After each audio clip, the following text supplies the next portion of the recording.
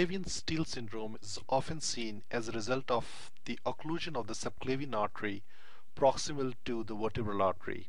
So I'll give you an example what happens when the subclavian artery is occluded. So let me use this highlighter here. This is the yellow color.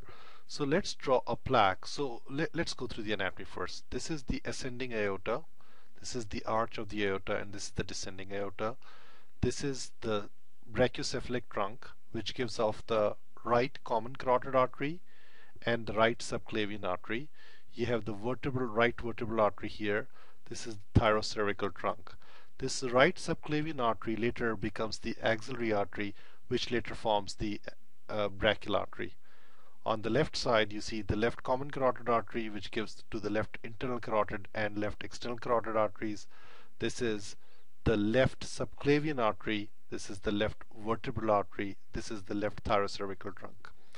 I'll give you an example just on one side. So let's draw a plaque here. So let's say that there is a plaque that comes here and blocks this subclavian artery before the origin of the vertebral artery.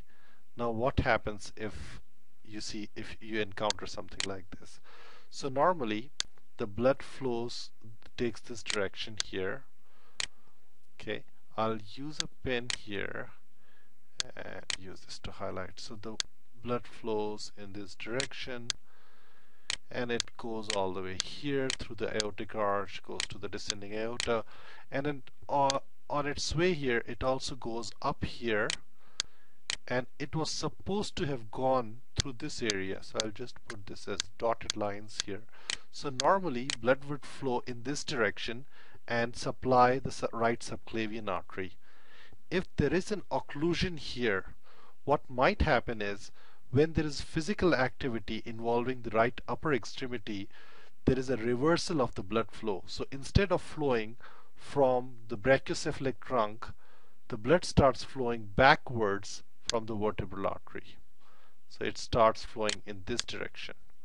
Now, as you would know, the right vertebral artery is part of the posterior circulation of the brainstem, and if blood starts flowing away from the brainstem, a person may start experiencing vertigo, diplopia, dysarthria, visual obscurations, nausea, vomiting.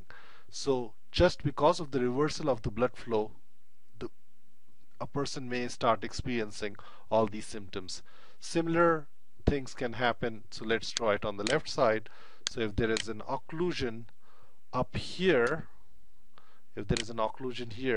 same thing can happen, and the blood will start flowing backwards from the vertebral artery to the subclavian artery on the left side, and it will cause ischemia in the posterior circulation. This is a very simple concept to understand, and this is called subclavian steal syndrome.